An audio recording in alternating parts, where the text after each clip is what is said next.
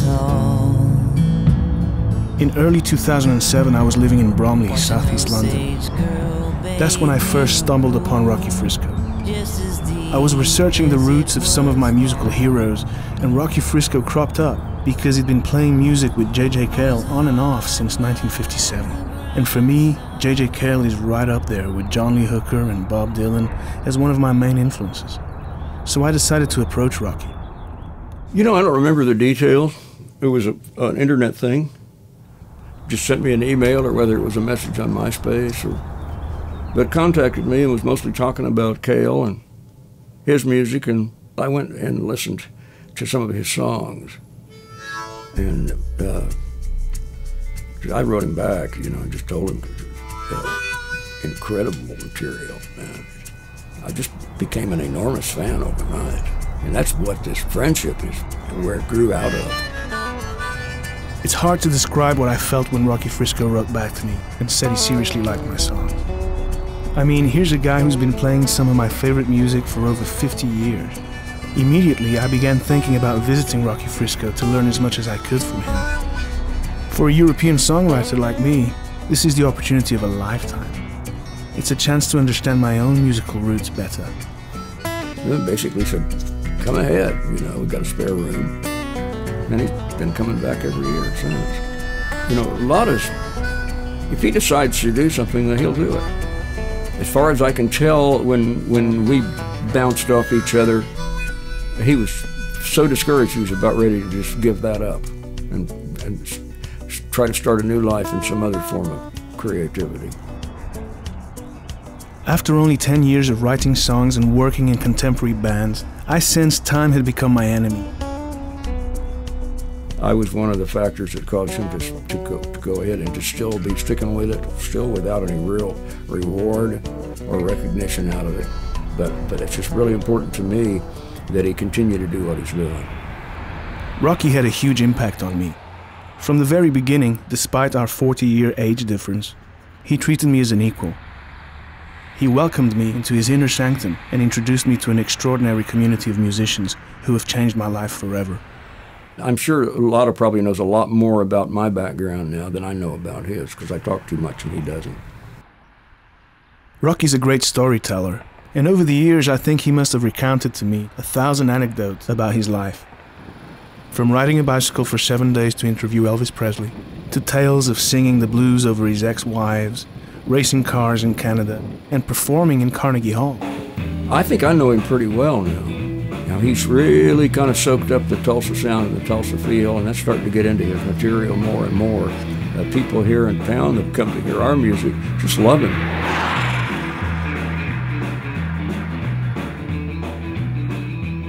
The town resonates with a living, tangible sound, so reminiscent of my favorite old records. Finding out about the Tulsa sound gave me a totally new perspective on where some of my favorite music comes from and how it was made. So much so that I decided very early on that this was something that must be documented.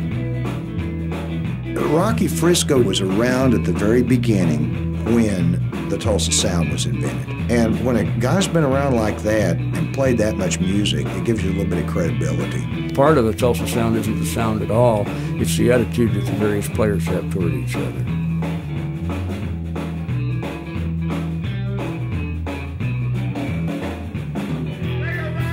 Tulsa had the western swing, and it had the country, and it had the blues too, so and the gospel, it's all a whole mixture. It's just, it's like cooking up a stew. I'm surprised to discover that the Tulsa sound is attributed not only to JJ Cale, but also to Leon Russell and British musicians such as Eric Clapton. The Tulsa sound comes out initially, the classic Tulsa sound, comes out of the clubs. Essentially the illegal clubs that were around here in the 50s. It's non-definable. It's more of some kind of cosmic thing. The real family, those guys grew up together, Leon and Karstein and Jimmy Markham and Chuck Blackwell, and the list is long. They started recording in Oklahoma, and it's that family. So what's the Tulsa sound? I don't know. It's sort of that. Cale had I think Clapton had already cut his tune, but he was back in town and he wasn't doing much. And he said, "What are you doing?" I said, "Well, I want to start my own band. I never had my own band before." He says, "Well, what kind of band you gonna have?" I said, "Well, I want to do country music, but I want to play like we play." And he said, "Man, I like to play in that band." I said, "Okay." So we went looking for a place to play some country music with blues kind of guitars. For a brief shining moment, Tulsa was the epicenter of the rock and roll scene. I mean, you watched this concert from Bangladesh, and here's Leon and the boys, and then here's George Harrison, and then, you know, who else used to come through? Clapton, of course, got his band from here in the 70s. Listen to Clapton before he came to Tulsa, and then listen to him after. I just very well thought that Tulsa might someday rule the music world with all the abilities of the players. But I was young and naive, and we did influence it to a pretty major degree. It's incredible to me that these guys are playing empty bars. Here's a little tune we'd like to send out to, would you guys know any girls? Any girls? Meeting these legendary players like Don White, David Teagarden, and many others makes me wonder how many Rocky Friscos there are in America. A whole generation of these guys is gradually passing away, and often they're remembered only by family members, friends, and fellow local musicians. A sense of injustice has inspired me to document my findings in Tulsa. You know, I can play with one of these bands I love and work hard all night, 4.5, 5 hours even, and make $50. And that's what we made here 25, 30 years ago. So, and you used to be able to live all week on that $50. Not now. Before the fuel prices came back down, you just about pay to get to the gig and home. That's what you made.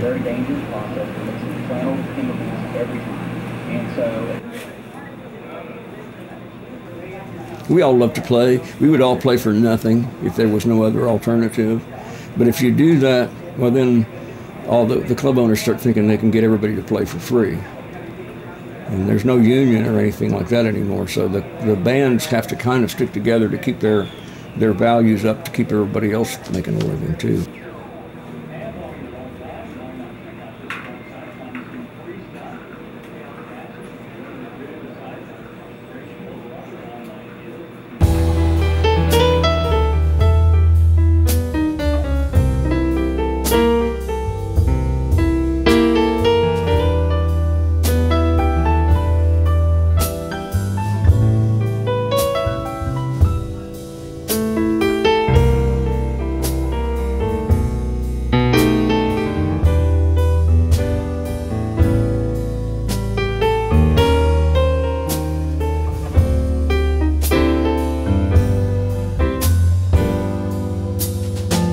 When Lady Luck and Murphy's Law upset your apple cart,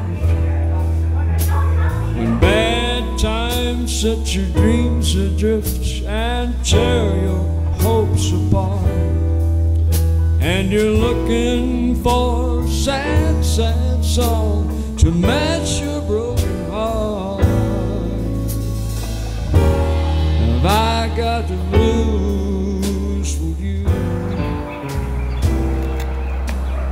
Have I got the blues for you?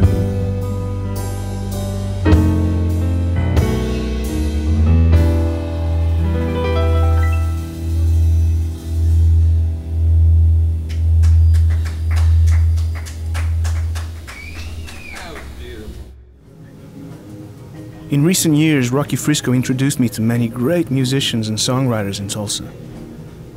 But few will leave such a lasting impression on me as Tom Skinner. Sure, yeah, I'm for it. I'll hand you back to Lata here. Hello, Tom. So does it look like we've got a confirmation? I've met some great rhythm and blues players like Kevin Ferris, Steve Pryor, and Scott Ellison. But it's at Rocky's Wednesday night gig that my search for the Tulsa sound will finally unearth some red dirt. Well,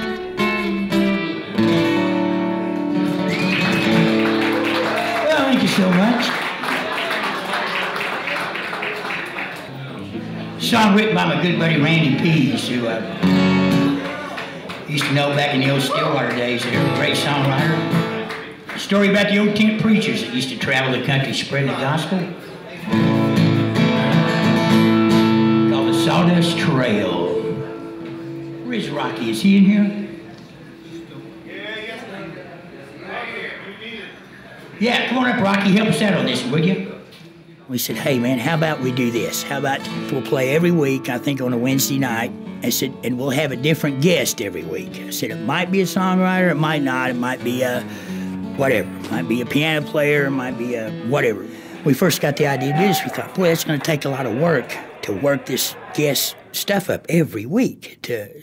So then we thought, you know, let's just be lazy and we'll not do it. We'll just get them up there and jam and see what happens, and we'll just call it Science Project and see what goes on. So that's kind of how it started. Just call it the Wednesday Night Science Project. And we kind of made a rule, no practice.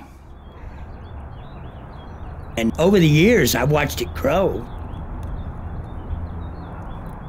Tom Skinner introduced me in amongst the red dirt people, and they just, you know, opened their arms.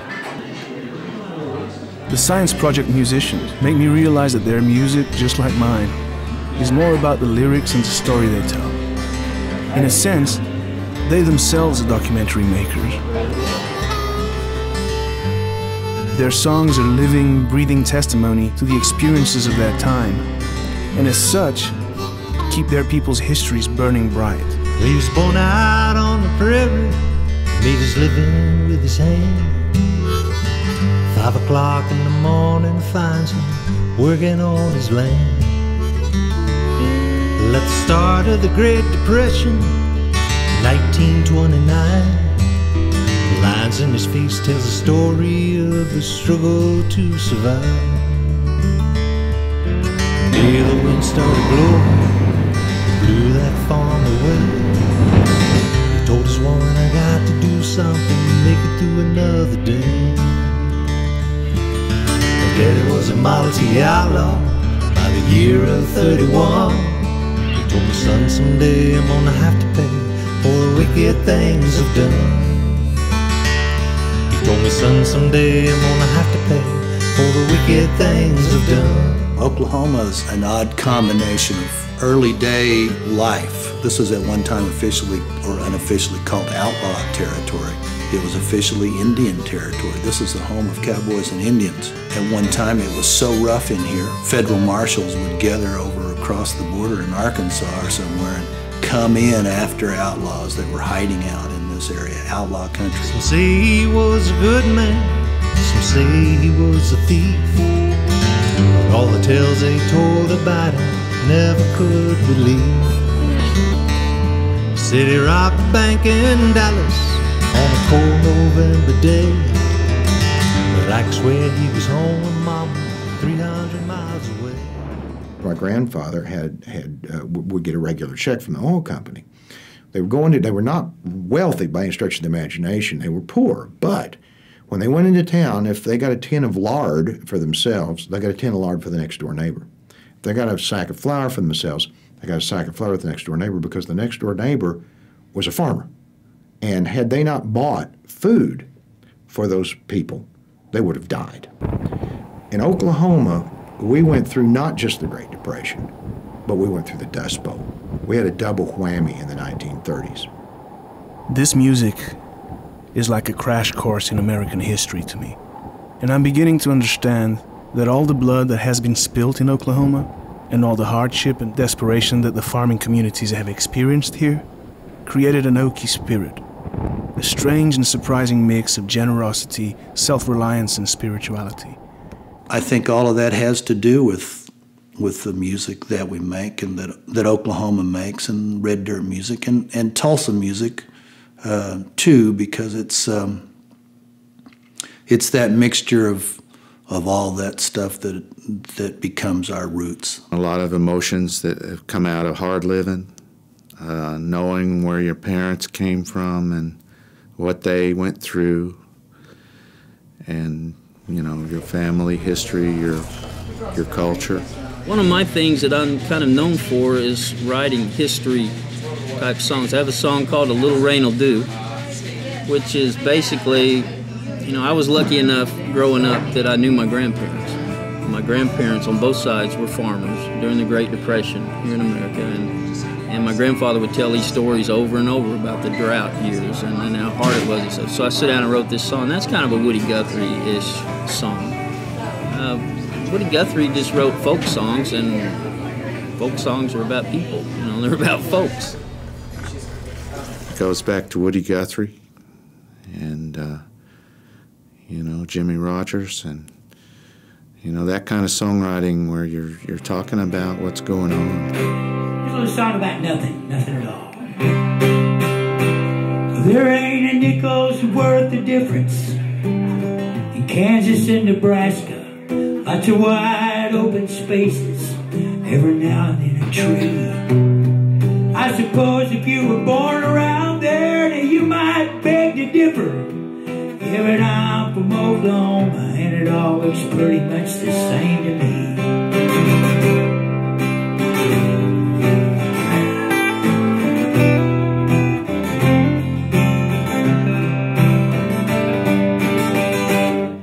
Back in 1961, Roger Maris, he was the man. He hit more home runs than anyone. And I don't understand why the commissioner put an asterisk in the record book by his name. He was a hero to me, and he was steroid free. They ought to be ashamed. Oh yeah. Put an asterisk by his name. So I'm driving north on 99, and it's raining cats and dogs. And the cars and trucks, they pass me like I'm standing still. Yeah, but just like a herd of turtles, I push onward through the bog, turning my mountains into little bitty molehills.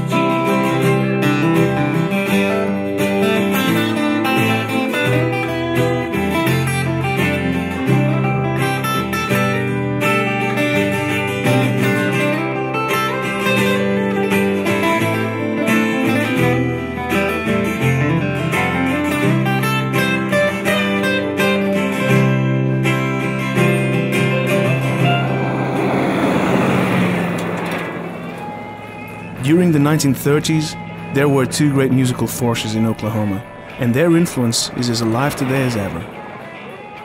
The names Woody Guthrie and Oklahoma are forever inseparable, whilst Bob Wills and the Texas Playboys were for many years based in Tulsa. All right, my name is Johnny Cuviello, born in Fresno, California, and 1915, 8/8/15. And I took up drums in high school from the teacher, instructor. The big band came through, Bob Wills' band came through, and I didn't know Bob Wills was Tommy Duncan. And I went up to the drummer, I said, I'm a drummer. He said, oh, good, will you mind tuning my drum up? And I didn't know he was Bob Wills' brother. So I tuned him up. I said, well, I'll tune him up my way. He said, go ahead. He wanted to go back to upright bass. So he played bass. And so he was glad that he can get out of that, and I took the drum. Bob walked in with Tommy Duncan. I didn't know Bob or Tommy. They had civilian hats. So Bob got on the microphone with a cigar in his mouth. He says, are you ready, boys? Man, I was surprised. Da-da-da-da-da, and we took off. And I played all the songs that he carried in. And he says, you want to work with me? I said, yeah, I think I do. I said, I have no boots and I have no hat. He says, we'll take care of all that. And that's how I got hired with Bob Wills. Of course, Tulsa was like a hub of Western swing. You know, when you had Bob Wills here at Cain's, and you got Leon McAuliffe later on over at the Cimarron, but Cain's just brings back a lot of memories for me. Bob Wills was the top band in the nation one time in the 40s, bigger than Harry James or Benny Goodman or either the Dorseys. The top dance band in the nation was Bob Wills, dance band, Bob Wills, Texas Playboys. Woody Guthrie never achieved that kind of success financially, but look at the influence that he had as a songwriter. Childers was a big Woody Guthrie fan. Jimmy LaFave is a big Woody Guthrie fan. I like Woody Guthrie. So, you know, it goes from Woody Guthrie to Dylan, you know, to Arlo Guthrie. I feel closer than ever before to the roots of the great American songwriting tradition. Sure, I was a big fan of JJ Cale and early 70s rock and roll, and I knew what a strong influence Woody Guthrie had on Bob Dylan, but I never imagined that these roots could be traced beneath such deep musical foundations. It has something to do with singer-songwriter and words that have a message in it. Sure, you can have lead guitars and so you can have solos and stuff, but there's something about it being acoustic, along with your fiddle and your mandolin. There's that jam band sound mixed in with folk rock, mixed in with rock and roll. It's something to do with singer-songwriter and the message and the friendship. And that's all you can say. Yeah, I mean, it's a total camaraderie thing, like yourself. I mean, anybody I think that comes around here and sees that, and I think whether or not you like it, you become part of it. Yeah. To me, the Red Dirt has always been more of a social thing than as a music thing, because there's so many different people that have so many different sounds, but yet we're all Red Dirt when we come together. I mean, you see us hugging each other, and it's a brotherhood. So, I mean, to really define it musically would be tough, but the Tulsa sound does have a very distinct sound, which I think is part of, you know, the Red Dirt, I guess, sound. One thing about the Red Dirt scene, I think if it is going to thrive and keep going, we don't need a gatekeeper. We don't need somebody to decide, oh, you're Red Dirt, you're not. If you hear something that this music that you like and you want to be part of it, hey, come on, get you some of it, because that's the only way that it's gonna keep going. The map we had was clear, the road was but a trail. No bridge to get across, no wheels to speed us up, but for our faith. And I would wait for you, but I cannot pretend. And when the clouds drew in, I saw you turn around and look for an escape. Well, you made me feel like light years away. It's like a family. Somebody gets in trouble, you know. My wife had cancer. She passed away a few years ago, but they threw a benefit, you know, to help with medical expenses. You know, the Rangers crashed on a helicopter. We did several benefits. Well, I'm John Cooper. Hey, and I'm Brad Piccolo, and we're 2/3 of the Red Dirt Rangers. Yes, we are. I guess nobody told him about the Buddy Holly thing. And I mean, all the plane crashes and stuff. You know, if you're in a band, just don't get on an airplane unless you have to. You know. Especially don't take any helicopter joy rides. But yeah, we're lucky to have them.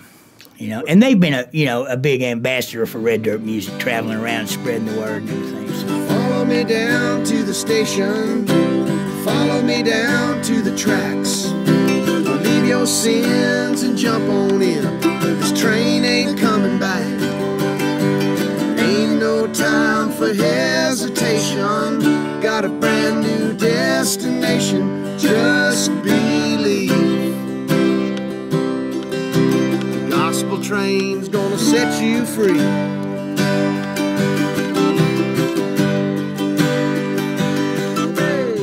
Our scene seems to get lumped in with country, but I just don't think that's what it is. It's a different thing than that. And we love country music, don't get me wrong.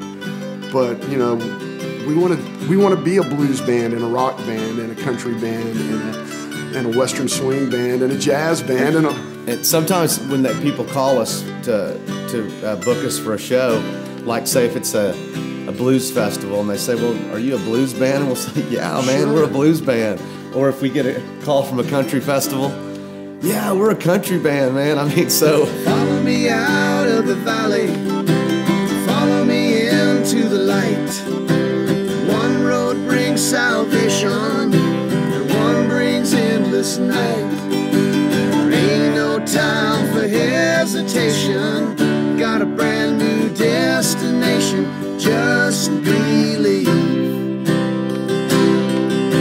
The road to glory gonna set you free. Visiting the Rangers in Pawnee County is a leap of faith into rural Oklahoma. Amongst other things, they also tell me some more stories about Randy Crouch, a mystery man I've heard so much about, but never actually met. This time, I'm determined to hunt him down. Yeah, Randy plays fiddle and steel with us in Red Dirt Rangers. He also does his own band.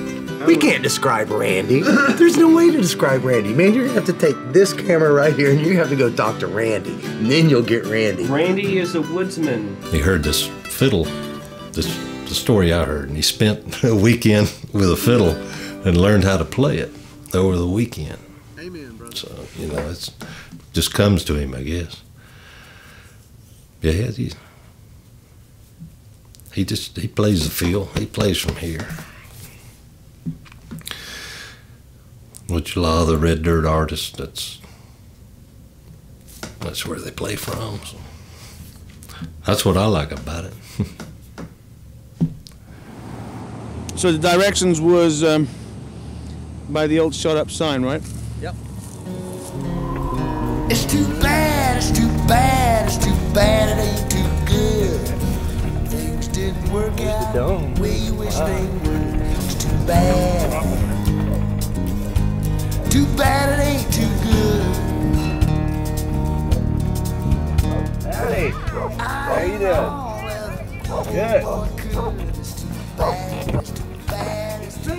Randy, how you doing? Have fun the other night. Yeah, really helped us our gig a lot. Okay. Oh, you got that thing going already, huh? But right now I'm getting my power off the solar panel and the wind generator. I run them off these batteries. If I could just get more solar panels and more wind generators. Yeah. Maybe a radio station. This one, come on in. This is like the first model. And, this is 4 of the hexagons put together. And this will be 3. They're a little different size of hexagons. But when I did this, I was thinking about the Great Pyramid, and I took the dimensions of it and took the sides of the pyramid and domed them out. Okay. So it's a scale model of the Great Pyramid. I had too many things to. That's great, man. Think about it. I had to figure it all out. This is really cool. I think I know what I did now, but. So how long have you been out here? Like all your life? Or? That's a good question. Better ask Liz. Anything about. I used to think nobody was going to come out the woods and discover me. I guess y'all just did. Oh well. we won't tell anybody how to go. He's been found out now. Can you explain to me what, I mean, this is not, I mean, I don't want to question you like too intensely, but can you explain to me, unlike a foreign songwriter, what is Red Dirt music, please? Yeah, that's a good question. And two, I've thought about that a lot, and man, it's one of the coolest movements I've ever been a part of, and I'm still trying to understand that myself. Really. It's way bigger than what I thought it was at first, and probably I'm way bigger than what I know it is now. It's a good way to describe the music I like, because, you know, it doesn't have any boundaries. Yeah. It's kind of got a lot of room to grow still. Mm-hmm. Cosmic. While Liz Crouch is cooking some bacon and beans for us, Randy makes it clear to me that Red Dirt music is not a genre. It's an eclectic blend of tradition and innovation that refuses to be classified. That's what I like about it. There's blues Red Dirt bands, there's country Red Dirt bands, there's rock Red Dirt. Yeah, you don't have to be any certain way. I always thought it's supposed to be like that. Just gotta get a little red dirt on you. That's right, Virgil. But in what way is the music different? And why is it so different from other stuff you hear? Even though it's the same styles, but different. Maybe it's because it incorporates everything, and I think there's like a place for everybody in it. You know, like I've always said, we're all in the same band. The rest is bullshit. Yeah. And in Red Dirt music, man, everybody plays together, writes together. It's a big world, a lot of empty places. Just enough to go around. Some are trapped inside a maze of hatred, fighting for a piece of ground.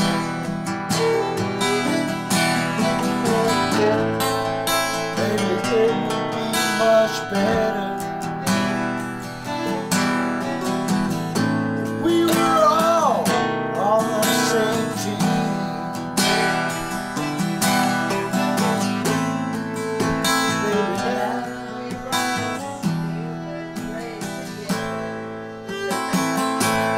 Maybe I'm just a little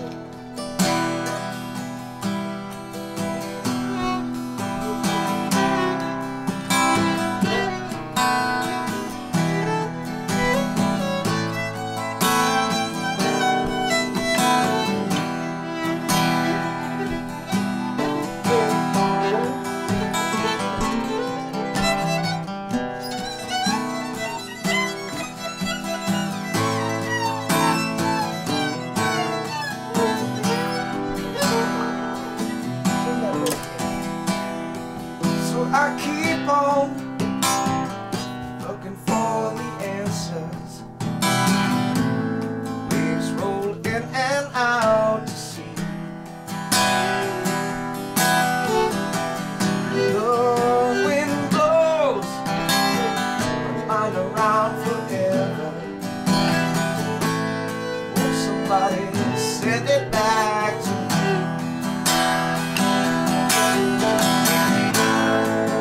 Sorry, out in space, going by my twisted scheme. Maybe it's not too late to learn. Maybe I'm just living in a dream. I'm just living in a dream. Baby, I'm just living in a dream.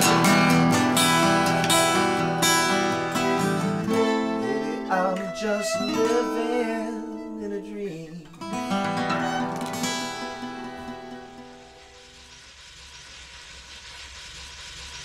There's nothing like being on a stage with your friends playing. Sometimes it just feels so kind of holy. It does. You get 4 or 5 people together and you're all making music, and it's just like sometimes you might feel like crying. You're so happy, you know. It's a weird deal, but it kind of works like that. It's you kind of bond with everybody. Once you play music with them, almost like having sex. You know, really good friends.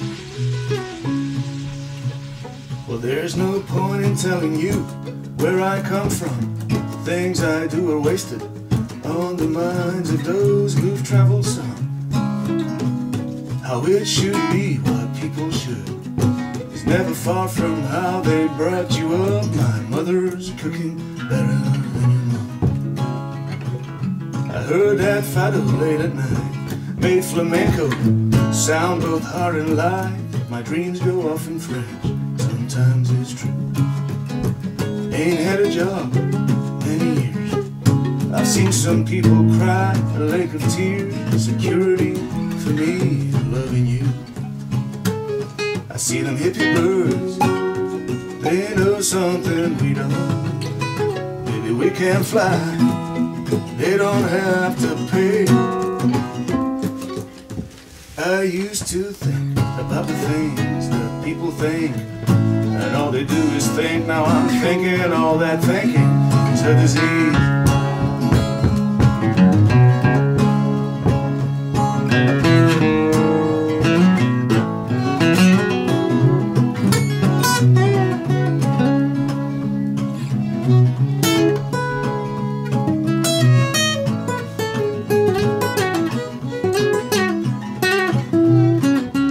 It's really like nobody tries to compete or thinks they're better than anybody else. We're all just really good friends and are happy for each other and just really excited to be playing with each other.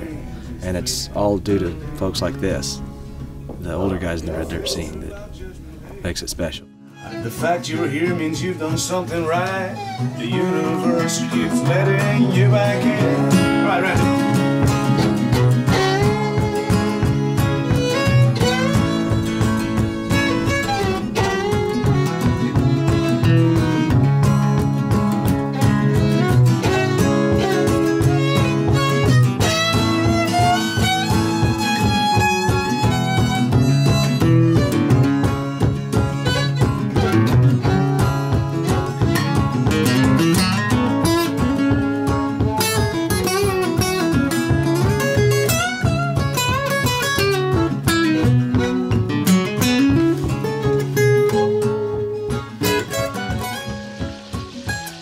I've done that before. I've messed up my own songs that I'm supposed to know. Well, you know, Kids, human. little kids come up to me. You messed up your words. I go, no, I changed them tonight. That's the way it goes tonight. As you can tell from watching him perform, man, every ounce of his being is in the music. It just is. He just loses himself in it, and it's so fun to play with him. So every year I'd go to Winfield. So I'd get up there, I'd crouch up, you know. And so it was one year I'd gone up there, and I was looking for him, and I finally found him, and he's sitting on a bench, and he's working on his fiddle, which he's always working on his fiddle. If you know him, he's always trying to keep it together, you know. And I mean, he'd been at Winfield a few days. There was mud and twigs and, you know, stuff from birds' nests. He's winding around to make it all work, you know, and he gets it all put together. And we play for about 2 or 3 days. And we're on some wild bluegrass Space Jam fiddle, and all of a sudden this fiddle just, it just explodes and bursts apart like this. And he goes, damn! It always sounds best right before it goes, you know. It just, the mud and the twigs just had all they could take of it, you know, it exploded. But yeah, he's something else. Randy Crouch, in his own way, is the perfect embodiment of Oklahoma's red dirt music. Proficient in a wide variety of musical styles, he is held together by sheer determination, spontaneity, and an impassioned sense of brotherhood that runs through the whole Red Dirt family.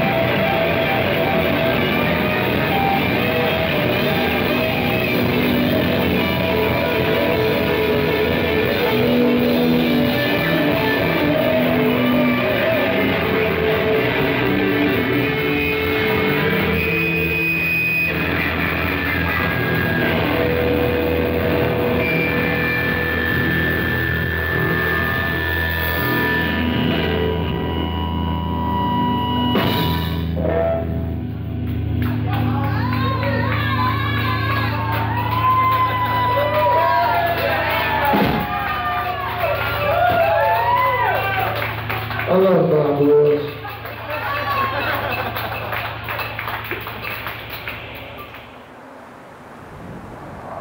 The truly amazing thing about this journey so far is that every time I think I've met a unique individual, another crops up to make me question and then abandon my preconceived notions about red dirt music, leaving me ever more enchanted by the multiple layers and the depth of the red dirt music roots. Bob Childers was one such individual, and the impact of his music on the whole music community has been profound. Oh, help me, Lord. I want to be a good guy. Don't want to be a jerk. Don't want to be a fool. Oh, help me, Lord, to remember the Sermon on the Mount and the Golden Rule. All my worries, all my troubles, I know I bring them on myself. I don't need preaching, I just need teaching. And Lord, I'll always need your help. So help me, Lord. I want to be a good guy. Don't want to be a jerk. Don't want to be a fool.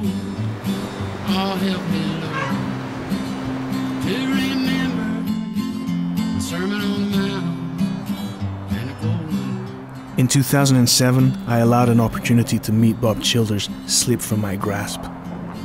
For me at that time, he was just another name amongst many. Sadly, Bob died in 2008, 2 weeks before I returned to Oklahoma. Failing to meet him has been my only regret in this entire mission so far. Been on airplanes, been on oceans, I've seen both sides of the Great Divide. And every step, I've ever stumbled, you were walking right by my side. Oh, help me, Lord. I want to be a good guy.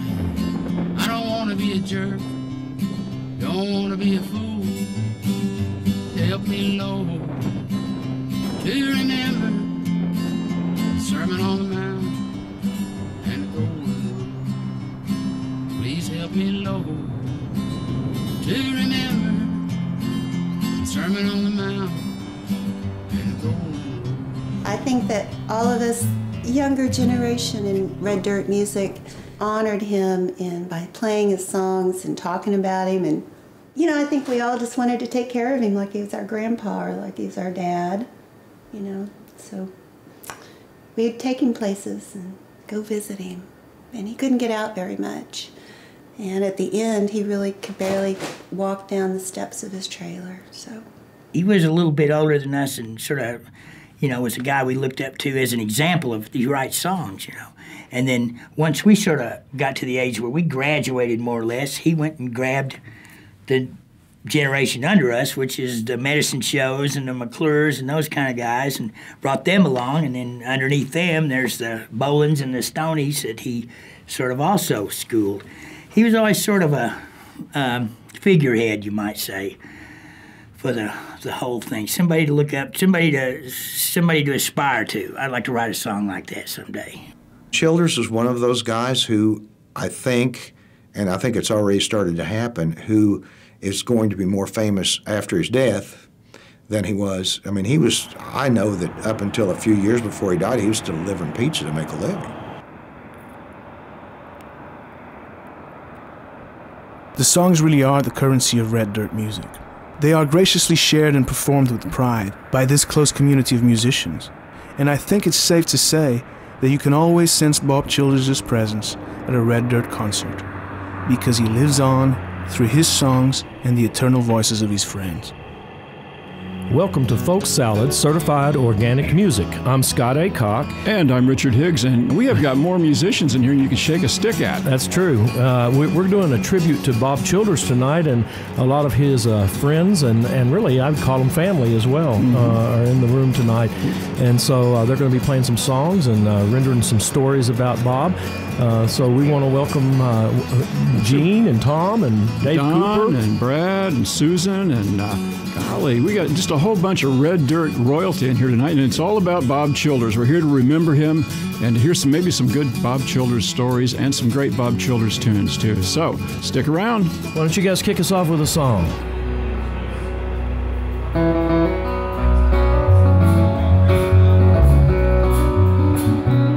If Tom Skinner embodies Oklahoma's generosity and sense of humor, and Randy Crouch exemplifies raw and passionate musical ability, then Bob Childers is the personification of spirituality of Red Dirt music. They didn't call him the godfather of Red Dirt music for nothing.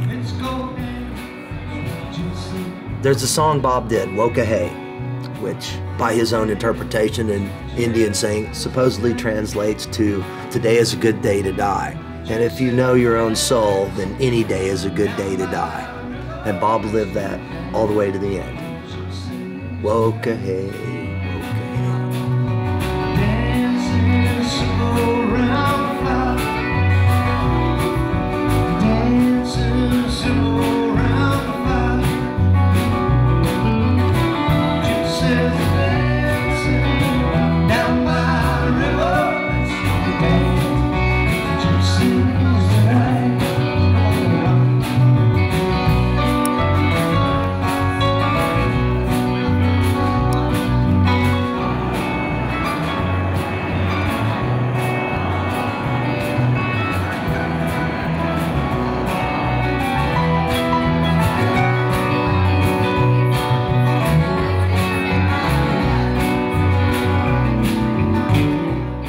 I think even the people that knew how important he was didn't know how important he was to everybody.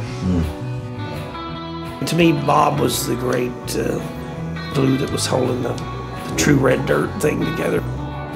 He just left a big hole in the whole thing. You don't have to use big words to say big things. I really like the just simple, straightforward language. I think that might be the most important thing I learned from Woody Guthrie. It's a calling. I'll go ahead and say it, what the heck. Something gets in your brain somewhere a seed along the way, and it will not leave you alone. Believe me, I have tried to quit this so many times and just have a normal life.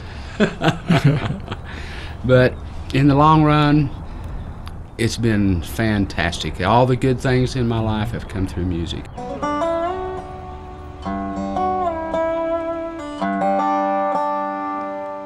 When I was a kid and driving a tractor out here in these fields, you know, you get your plow into a bunch of semi-moist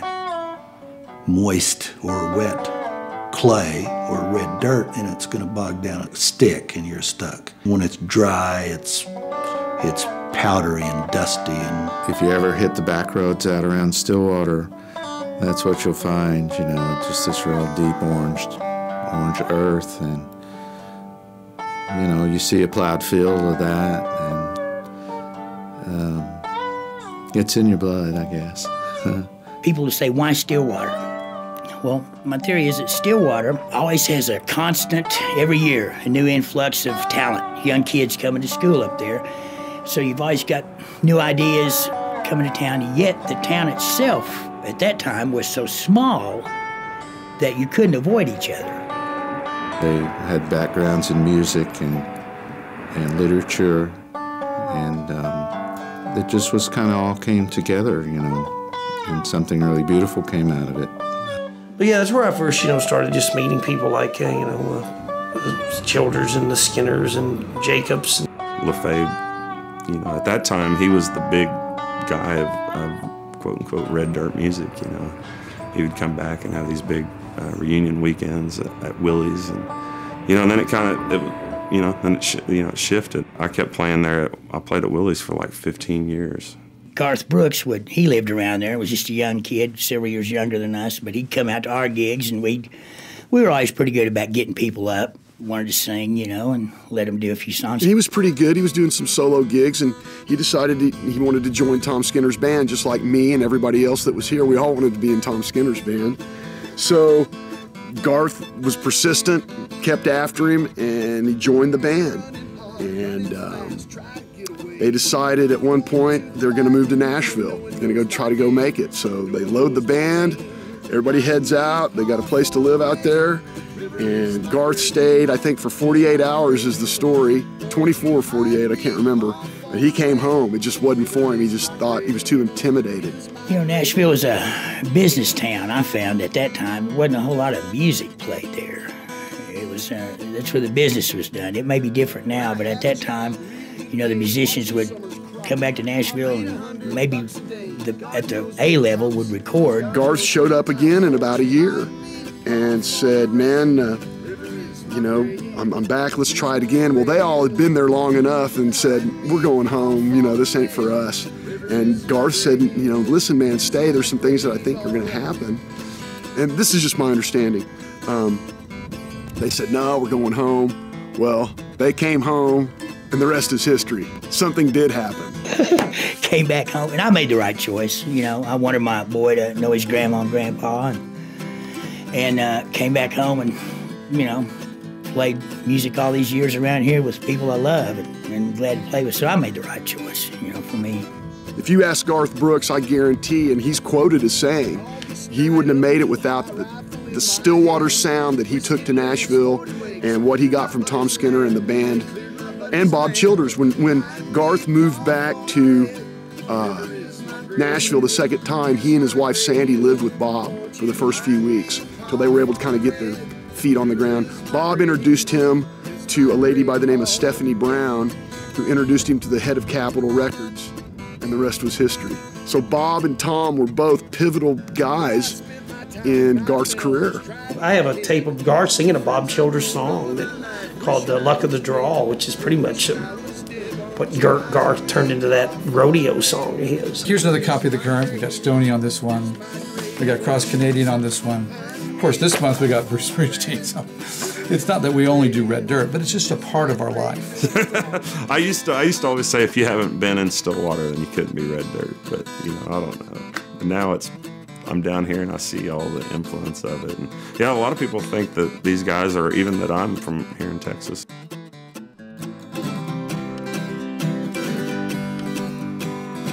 This is like a whole melting pot area right here, just crossroads of America, really, in a certain degree. In the entire state of Oklahoma, the population is approximately equal to the Dallas-Fort Worth metropolitan area. So you've got kind of a critical mass issue there too, you know. There's only so many fans in this state. And that also highlights just how extraordinary it is that so many great musicians come out of here, out of such a small population base. During their formative years, the children of Oklahoma are surrounded by music. The air they breathe is scented with melody, and they inherit these ancestral sounds just as naturally as they walk and talk. Dustin and Jesse, you know, they're just two of many around here. They're just young, extremely talented kids. It's great to see. I knew how to play when I showed up to Tulsa, and everything other than that they've taught me. Just how to think about music, how to write, not necessarily technical musical stuff, but as far as songwriting and my attitude towards music is what I've learned the most from them. For both of us, we kind of were welcomed into the whole science project group, which is Tom Skinner and Rocky and all those guys, and Don. That was one of the first steps. Yeah, they're the new crop coming up, carrying on the tradition. So. In rural Oklahoma, names like John Fulbright and Monica Taylor are set to become an international reference in folk music. She's fabulous, you know, absolutely fabulous.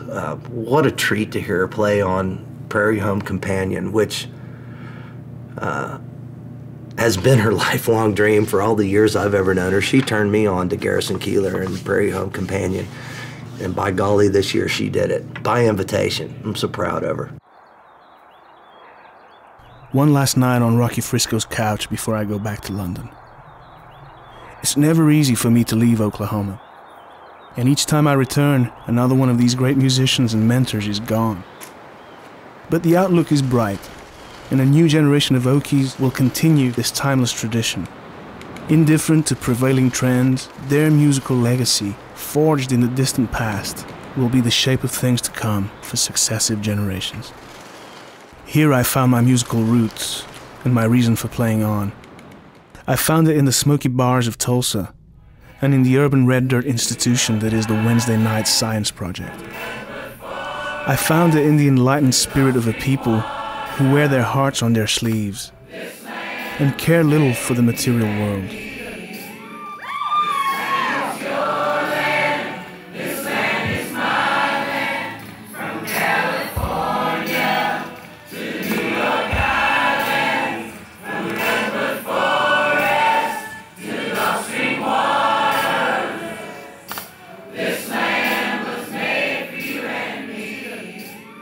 And at last, like those whose strength of mind keeps this music and the red dirt community thriving,